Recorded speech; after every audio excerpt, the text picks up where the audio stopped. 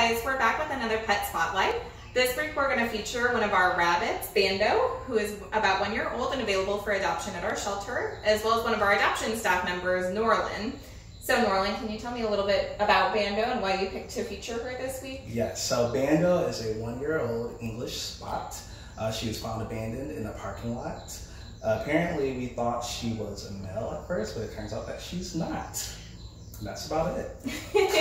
So can you tell us a little bit about Bando's personality and what type of home you think would be best for her? Sure. Bando is one of my favorites because she's so friendly, sweet, sociable. I was actually pretty nervous about rabbits until I met Bando. I think she would do well in any home that is looking for a happy, friendly rabbit that likes to socialize with people. And Bando is one of our hungrier residents here, so you can see she was just taking a little nibble at Norlan's jeans to see if that was something edible that she could enjoy.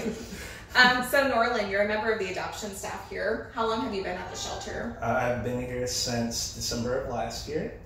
I enjoy it a lot. Some of my favorite things to do being here is just being able to connect animals to the right families to make sure that everyone is happy.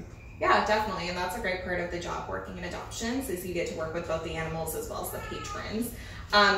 In working in adoptions, what would you say is your very favorite thing about the job? My very favorite thing about the job is just getting to know the different animals and learning about their personalities and all the different quirks that they have. I enjoy that a lot. Excellent.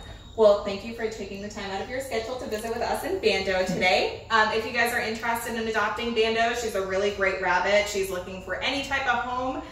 You can give us a call at the shelter and we'd be happy to arrange a time for you to come in and see her. Thanks so much for tuning in, guys. We'll see you next week.